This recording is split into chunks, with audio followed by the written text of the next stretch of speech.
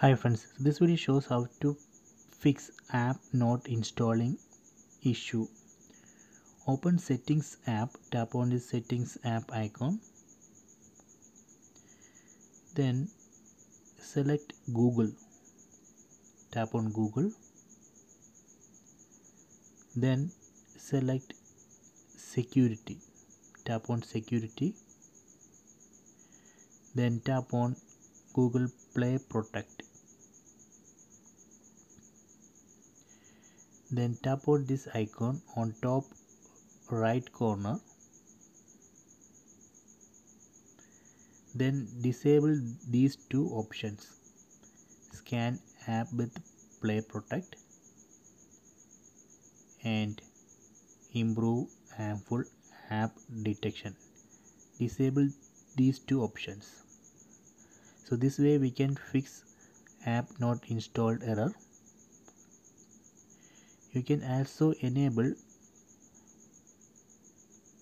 app from unknown sources.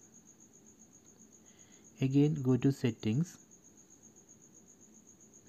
then go to biometrics and security, then select install unknown apps.